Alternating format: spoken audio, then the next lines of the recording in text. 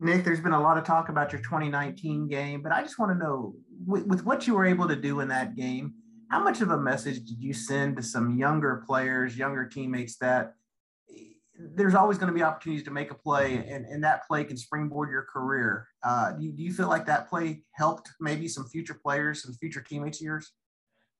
Oh yeah, I feel like it definitely did. Just like, just being ready for your moment at any time, being ready when your name's called because you never know when it's your time to make a play. So, looking back when as a young player, when I was, that young, it really is, it probably does give a lot of hope to a lot of young players in the team. So, Nick, thanks so much, man. Have a good week. Okay. you too. Ryan. Yeah, Nick, looking back at that same moment, how much did that mean for you here a couple years later, looking back, just confidence wise and everything else, helping you sort of springboard into what you've become as a player off of that play?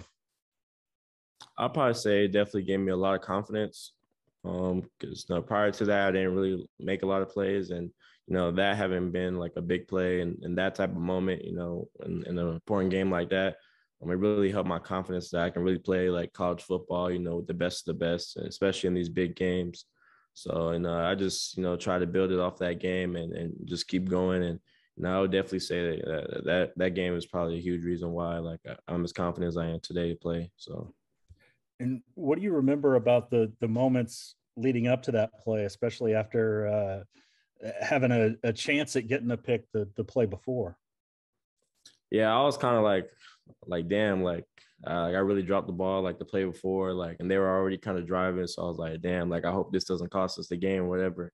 And then, thank God, I was able to, break on it and make a play in the next play. So, that kind of slipped out of my mind after. And, I was just happy that I was able to make a play to win for the team. So. Yeah, I appreciate it, Nick. No problem. Ryan Chapman. Hey, Nick, was just going to see your assessment of how the team's done in practice this week, ramping the intensity back up off the bye week. No, it was good. And I feel like even during the bye week, it was still like a lot of intensity. If anything, it was more intense last week than it is this week. But no, last 2 days have been real competitive for both sides of the ball. So I'm really happy with the way we're practicing.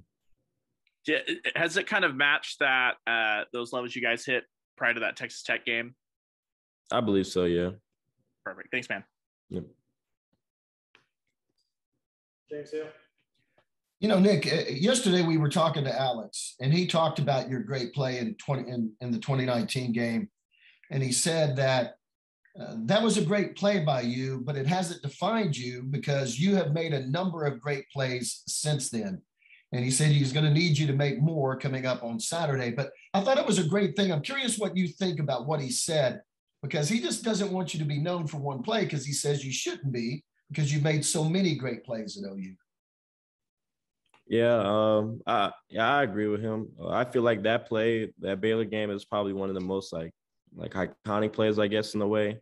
But yeah, I feel like it shouldn't define me. There's definitely been other pretty good plays that I've made over the course of my career that I feel like, as a whole, kind of describes me, or like something to remember me by. But definitely that one interception play is definitely one of the iconic plays. So, well, he definitely respects you. There's no doubt about it. When he's talking, he said Baylor's a really good offensive team, and he really needs you guys to get after the pass rush. Talk about, that assignment, what you guys have to do to get after Bohannon and see if you can get him off his mark. I mean, yeah, he's a guy who, he's going to give his receivers a chance. He trusts those guys a lot. There's going to be a lot of play action games. So, we can't make him comfortable and just let him sit back there, because, he's going to give his guys a chance. He's going to hit the receivers that, on time and stuff like that. So we just got to try and make life hard for him. Hey, good luck, Nick. Jesse Crittenden. Hey, Nick, it's good to talk to you, man. I just wanted to ask, it seemed like it was a good performance for you guys against Texas Tech, especially compared to the week before against Kansas. Just what'd you see from the defense's ability to kind of bounce back against Texas Tech, and how big is that going into this weekend against a good Baylor team? It was good. You can just tell the energy was kind of different that game, with the defense, and just guys, flying around and guys just trying to make plays and trying to, follow the bottom line and stuff along those lines. So I don't know. It was just kind of a different feel and a different type of energy that we walked out with.